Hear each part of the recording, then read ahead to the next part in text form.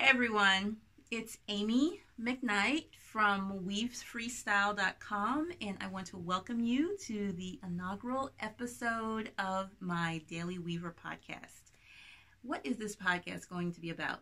Well, I weave pretty much every day. I am usually working on some projects and usually a multiplicity of projects at any given moment, and I weave about 6 days a week. I take a break and then for one day on the weekend, and then I go back to it the next day. But I'm really pretty much constantly weaving. And so I do blog at weavefreestyle.com. But sometimes I find that I'm trying to figure out what I want to blog about. And not just what I want to blog about, but I have so many ideas, and it's like I want to do them all at the same time and have a really super high standard when it comes to, what I put on the blog and being able to put the pictures and make sure everything is perfect. And it can take me days to write one blog post. And so I thought about it, and I like talking, and I love sharing and talking face to face with people. That's what I pretty much do all day long. In my regular job is talk with people and weave. And so I thought, maybe if I just did videos and I could show you some of the things, I can do that in between the times when I'm trying to get a blog post ready to put up. I did put a blog post up on weavefreestyle.com just last week, and it was a review of the Becca RH10 loom. And you're going to be seeing a lot of that loom on this channel. But we'll talk a little bit more about that a little later on in this episode. But I guess the reason why I'm starting this podcast, vlog, whatever, is to be able to share with you some of the things that I'm working on, and I guess to foster more of a community in the freestyle weaving world.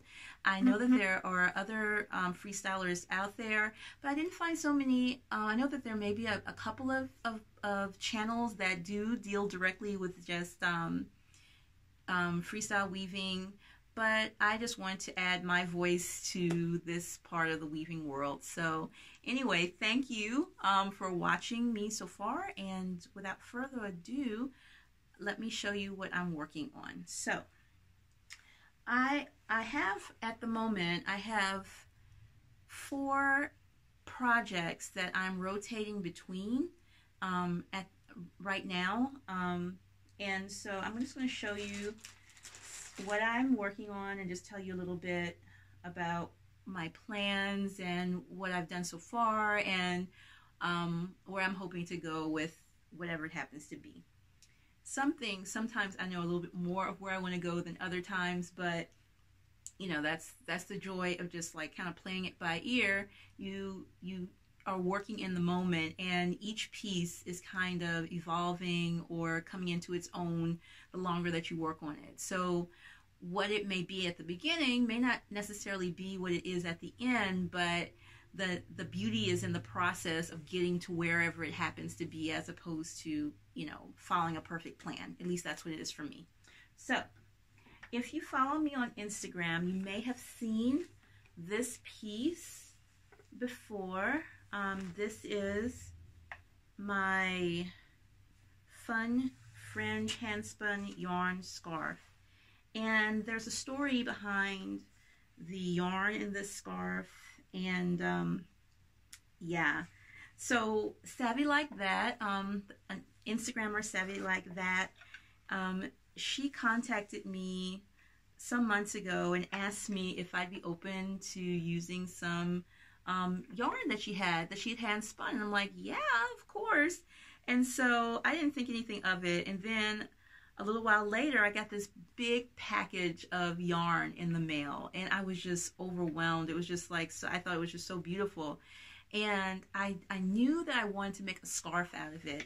I just didn't know exactly when or how, but I knew I wanted to make a scarf out of it. Let me show you the bottom. So when I finally had some time and I knew what I wanted to go, I decided to make a scarf that kind of showed off the texture and the the variety of yarns that she sent me. She sent me a whole bunch of different yarns that she had made. I guess she was these are some things that she'd made when she first started, and so they're different, but I just thought they were all beautiful, and I thought they would go really pretty together in a scarf.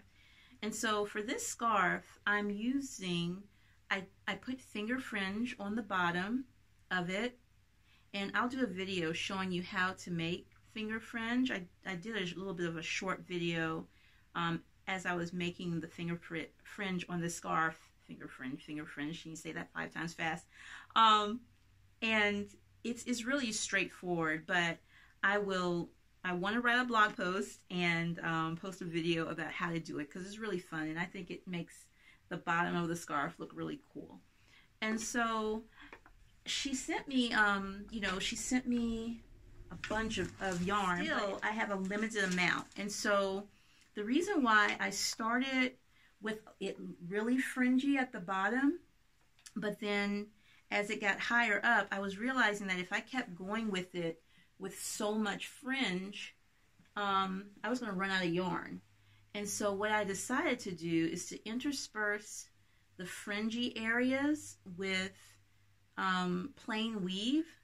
And I think that it adds, some character to it. So you have these like clouds or blobs of fringe, and you also have the plain weave.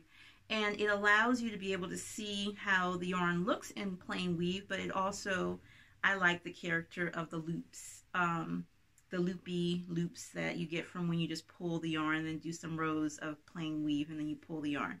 If you'd like, I will do a video on how I made these blobs. If that's something you like, just let me know in the comments below, and I definitely will do that. So this is one of the things that I am working on this week. I think it is, I can't remember exactly how long this scarf is. I don't think it's that long. I think it's maybe a yard and a half. So I don't have a lot to go. But yes, this is one of the projects that I'm going to be working on this week.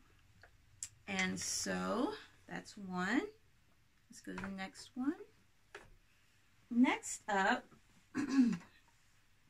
I posted about this morning on Instagram, and this is what I have so far. This is a double weave project. Now, my pickup sticks. In transporting it, I lost my pickup stick, and I've got to put this one back. But it's no big deal. Once you get figured out how double weave works, losing a pickup stick isn't that big a deal. So I'm going to put this in later. But that is what this is. This is a double weave project, and what is kind of cool, I think, when I do write up this pattern is that it's made from one ball of, it's Red Heart yarn. I'm not sure which one it is, but it's one ball of yarn. But you get 3 colors out of that one ball, which is kind of cool. There's a picture of it on my Instagram account. You can see the balls, the colors that came out of it.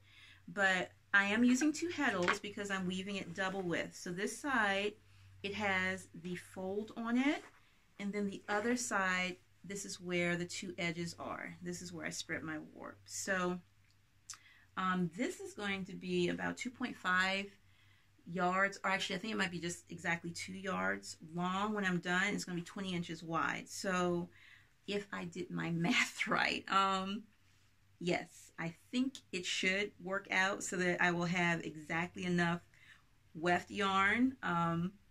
I kind of overshot the amount of weft yarn that I needed when I divided the math, or did the math as to how much warp I need to put on here.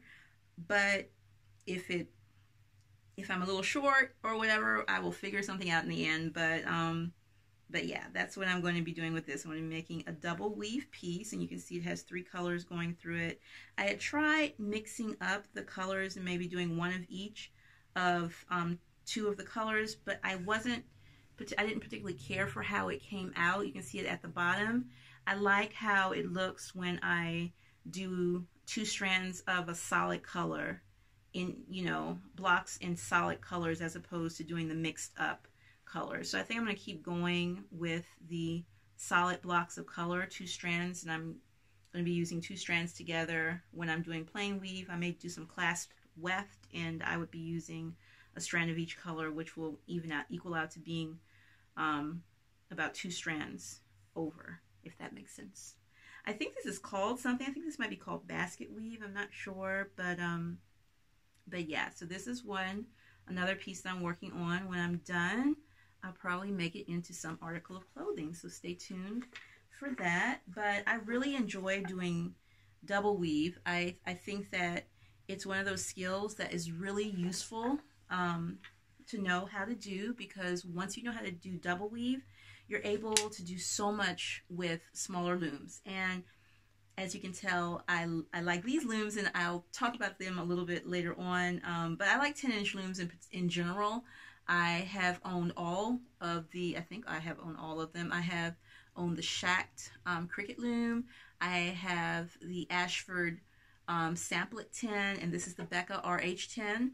And I love the size of 10-inch looms because they're very portable, and you can weave up to 20 inches with the portability of a 10-inch loom. So I have a series of videos that I first posted to the channel about how to weave double weave on a Shacked Samplet 10, totally mixed that up, a Shacked Cricket loom. And I've shot videos on how to weave double weave on the Ashford Samplet 10, and I'll be doing some videos on how to weave double weave on this loom. So whatever loom you decide to use, you're going to be seeing a lot of this loom on this channel, on my Instagram, on the blog, and I'll may talk about that in this episode, but I may talk about it some other time too. But yes, it doesn't matter which loom you like to use, you know, they all will work. But I say that no matter what loom you have, just learn how to weave double weave. It's really not that hard. Once you master it, you really open wide up your design, your creative capabilities on what you can do with your loom. And I think that it's, when you know how to weave double weave, I think in some ways you can do more than it makes the rigid held super special, because you can actually make clothing like from like all the parts of it. Like you can weave a sleeve that is a tube, and then make an opening for the head and an opening for the torso, and then I mean it's really, I guess I have all these things in my mind that that I'm going to be doing. I'm going to be showing you on the channel. But learning to weave double weave is one of those things that I think that people make it make it more complicated than it really needs to be, and it really doesn't have to be. So anyway, I went off on a tangent, but the bottom line is that I generally have at least one double weave project going at any given time, and this is my double weave project for the moment. I don't know if I'm going to finish it this week, but this is one of the things I'm working on. So that's that. Next up, we have, I think I'll say that for last. So next up we have this one, and I adore these colors. I need to get some more of these lighter, prettier, corally, beachy type colors. But this piece is going to be with me for a while, because I think I warped about 5 yards. So this is a pretty long warp. I use a 4.5 warping board, and I warped it I think to the max of it, and then I had pulled, there was some distance between the warping peg and the beginning of the warping board, so I think I did the full 5 yards. So I think there's about 5 yards of warp on this loom, and it's pretty fine. So I'm going to be doing this for a while. This is what I have done. Let me hold it up so you can see. This is what I've done so far, and I'd probably get more done if I worked on it consistently, but seeing that I, start one and work a little bit and start another and work a little bit more, this is what I've gotten done so far. What I love about how this fabric is coming out is that because the yarn is so thin, it gives you can really play with texture, and it's almost like having multiple yarns if you double and triple or quadruple, like you can see in this area right here, where I used pieces of yarn doubled and tripled to make these thicker areas in the weaving, and that really, it kind of really stands out against the thinner areas of the weaving. I put some add-ins in here by just like making bundles of yarn and putting them in. I mean, you can do so many things with thin yarn. So even though I am partial to weaving with thicker yarn, when I do weave with thin yarn, I find that it gives me, it's kind of like how when and this is something coming from someone who can't draw, but like for someone who like shading, like with pens or pencils, how when you can draw finer lines and thicker lines or whatever. Well, when you have a super thin yarn, you can go super thin, or you can use it at its weight, or you can double or triple it to get different effects. And I guess you can do that sometimes when you have a thicker yarn. You can pull it apart, but sometimes the integrity of the yarn is compromised when you pull it apart too much. And so I didn't always enjoy weaving with thin yarn, but I'm becoming to enjoy it more, as I can see that you can play with it and you can get more effects from it, because you have the option of doubling it or tripling it or doing different things with it to make it thicker, to get different characteristics in your weaving. So anyway, this is this peachy coral. I don't know what this green is called. Aqua? I'm not sure. But yes, so this is what I'm working on, and I'll be working on this for a little while, but it'll be popping up on my Instagram this week.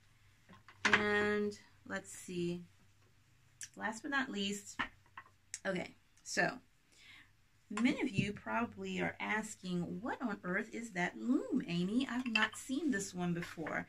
And I will tell you, it is the Becca RH10 loom.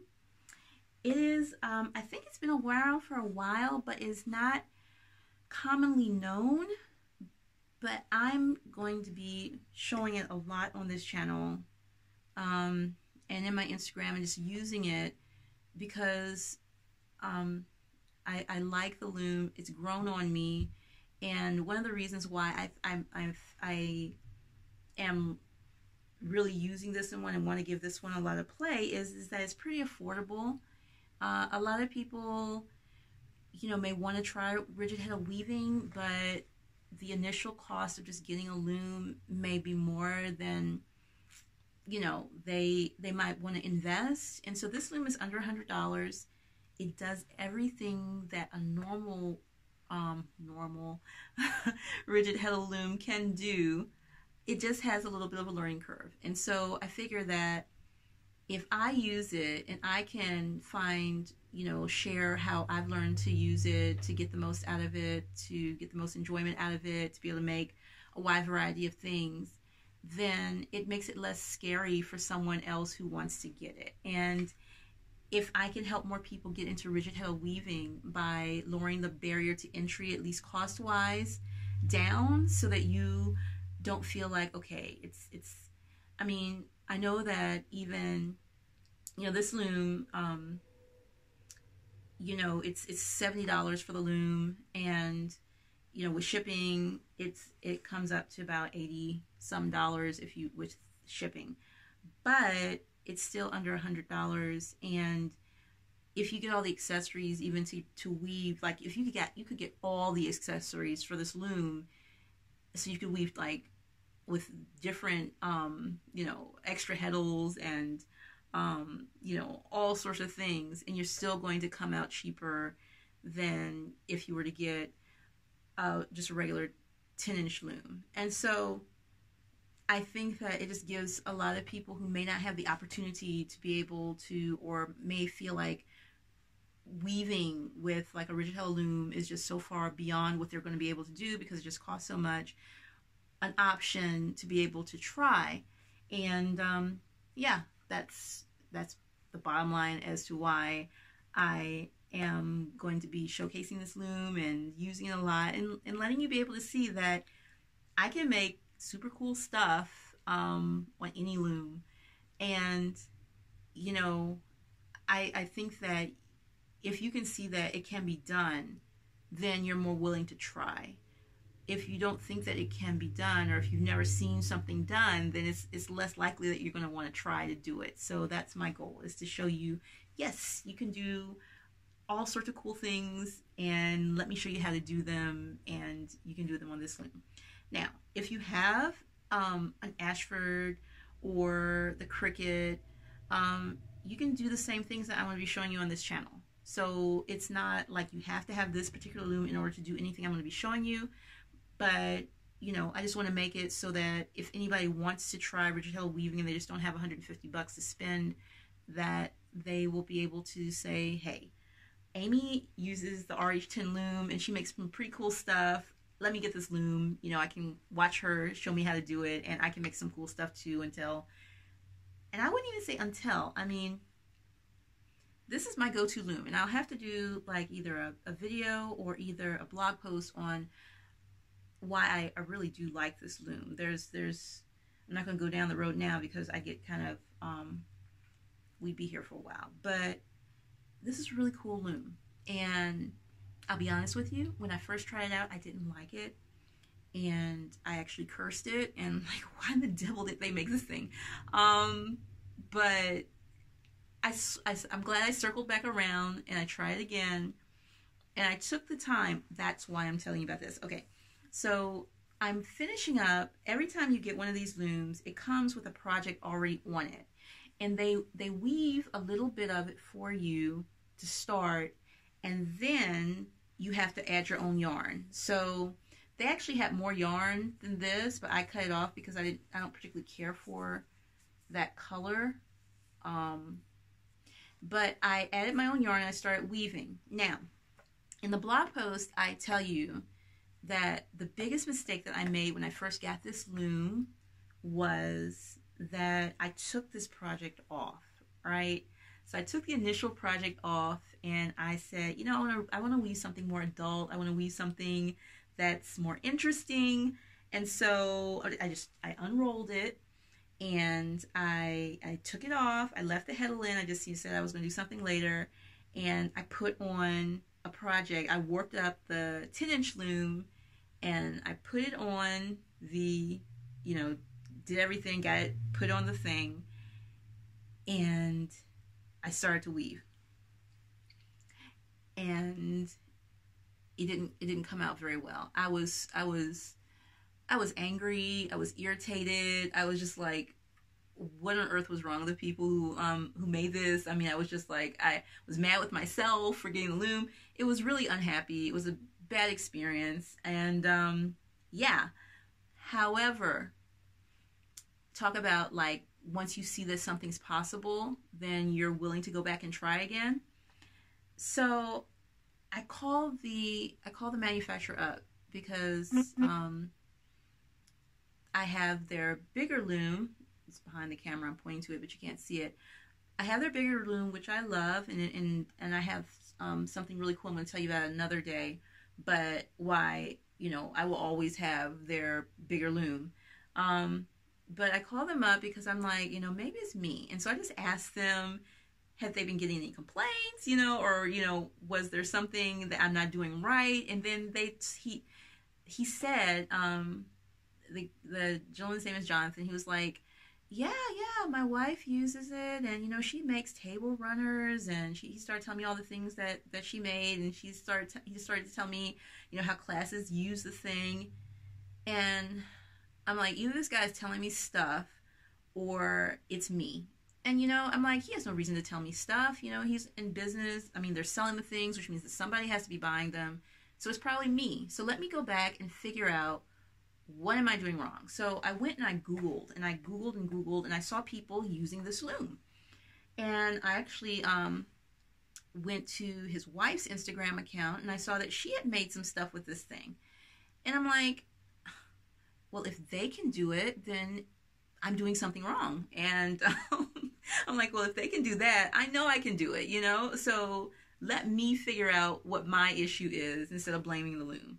And so I took a step back. I put the project back on the thing. because I think that's what he told me. He's like, you know, that the project that's on there, you just weave that one and you go from there. And I think he said it just kind of in an offhanded way, and I think they had mentioned it in their material, but let me just say it like this. It is important to weave the first project on this little loom because it teaches you how to use the loom. And if I would have just woven the first project, it would have shown me how to use the thing and get into the rhythm of how it works and how it functions. And I would have been able to take that knowledge and gone forward to better understand how to weave a wider piece, how to do my tensioning, how to get it, you know, tweaked in the way that I wanted to so that I'd have a good weaving experience. But just weaving the little project that comes with it and finishing up, by the time you weave this whole piece and get all the way up, you will understand how this loom works. You'll understand how much yarn you get when you flip this thing over. I'm going to show you all of this in a different video. But the bottom line is that helped me. So anyway, every time I get a loom, I generally get these things, and so I'm making a lot of bands because I hate wasting, and so I don't want to waste the warp. And this is a weft-faced weave. I don't know if you can see it, but it's weft-faced, so you can't really see the warp. So it's just, it's going to be some type of either a belt or a band or something like that. But I'm just going to finish it up. And then this loom will be free for me to put something else on it. So anyway, I'll probably have this done by tomorrow. The pink, I'll be working on that for a while. I'll finish the loopy scarf with the fringe sometime this week. And then I'll start something else. So anyway, that's all I have for you. Thank you so much for taking the time to watch my first episode. Feel free to leave comments below. Subscribe to this channel. Click the bell so you'll get notifications when I post new videos. Let me know in the comments below what videos you'd like to see. If there's a project that I've woven in the recent past that you'd like to hear more about or learn more about, let me know. And thank you so much for taking the time to watch this video so far. So anyway, hope you have a great day, evening, whatever it is when you are watching this. And I will see you in the next video. All right, bye.